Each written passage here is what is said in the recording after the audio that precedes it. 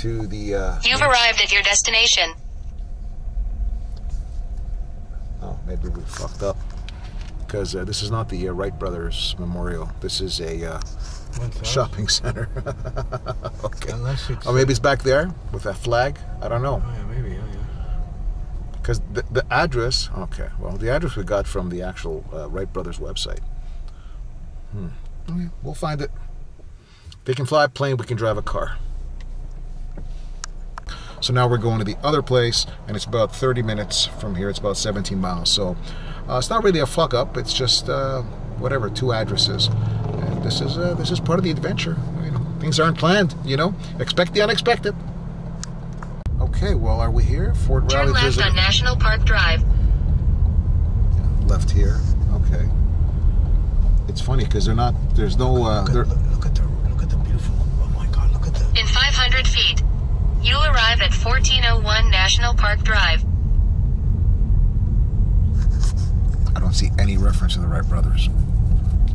So.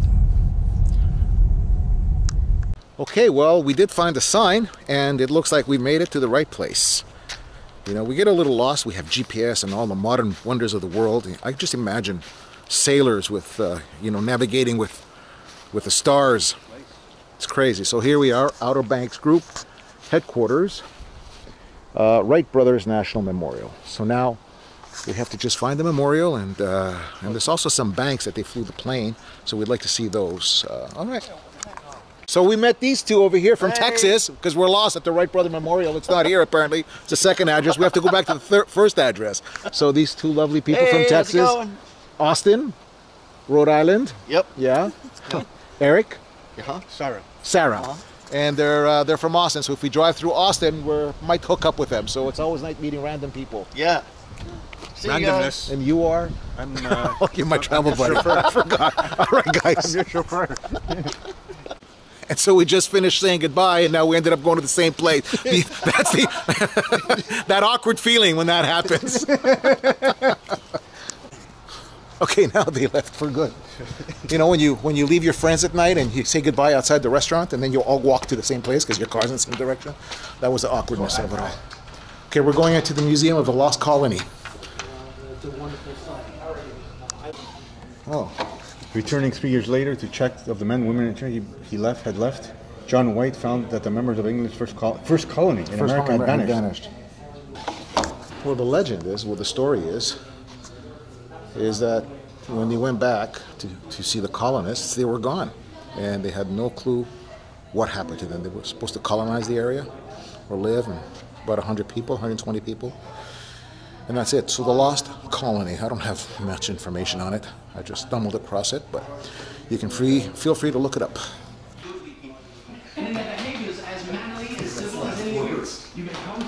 I like this. None of that cruelty you proved so skilled at meeting out an island. These natives must share in the blessings of English sovereignty under God. Of course. I foresee a time when England... Imagine getting the casting call for that. To play a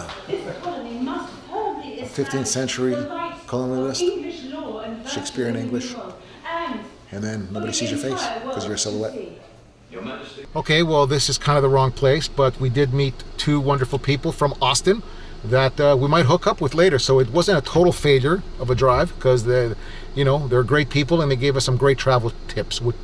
And we got to see the Lost Colony Museum, so that was an unexpected little stop. So now we're going back to the first place that we thought was the wrong place. And yeah, that's it. The adventure continues. Nothing's planned. Nothing planned, nothing gained. All right, so we finally made it. It's the craziest thing because it was exactly back to the first place we had stopped, and now it's starting to rain. But we're going in. First to the museum, then to the monument.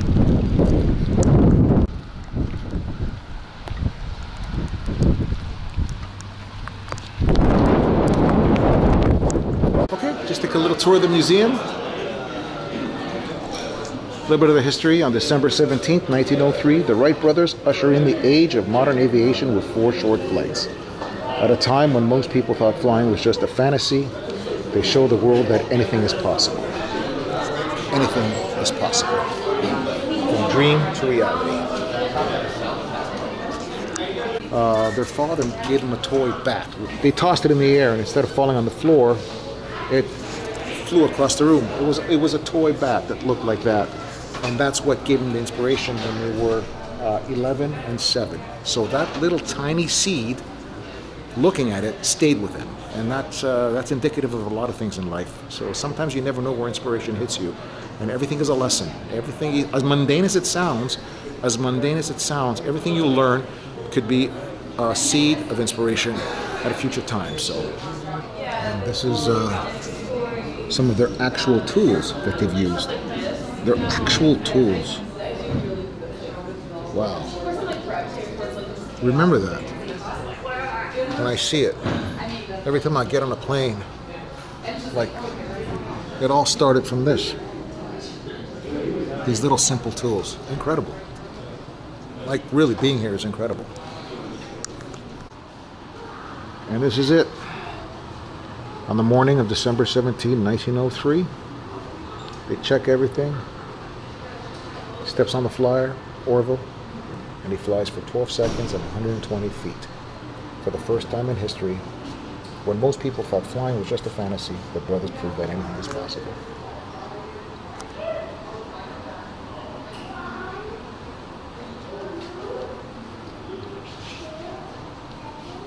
So now here is a replica of the plane, because I believe the original one is in Washington, the Air and Space Museum. But this is what it looked like.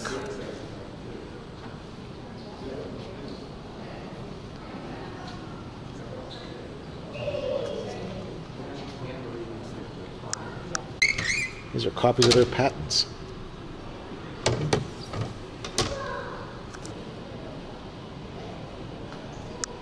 Yeah, just came out of the museum, and now we're headed towards the monument right up there.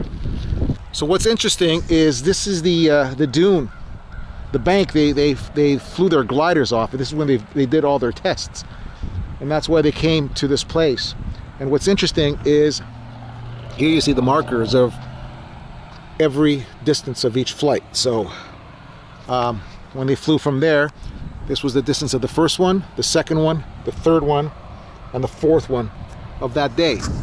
And it's just pretty incredible standing at this place, because I did a book report on these guys when I was younger, and it always marveled me. Airplanes always amazed me. And so to be here actually at their flight path, the flight path they took from there to there. Wow. Wow. So this is pretty incredible. So what you're going to see here is that's where they took off from, right up there where the monument's built, and that's the flight path they took, and this is how far they came. And this was the end of the first flight that day, 12 seconds.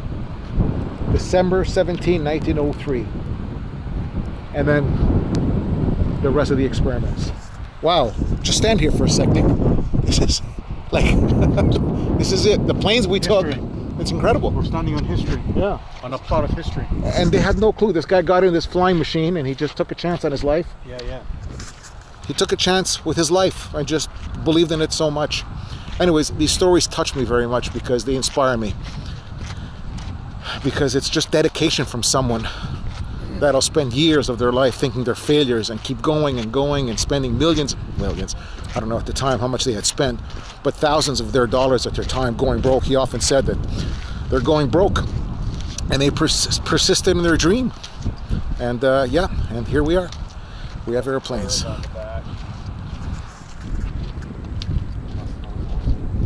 It's starting to rain, and we're almost there at the monument, at the top where they took off. We didn't come this far to stop right now, so let the rain fall, get to the top. Double shower. Double shower. It's the afternoon shower. I took a shower in the morning, now I'm taking a shower in the afternoon. I was going to take a shower later, but fuck it.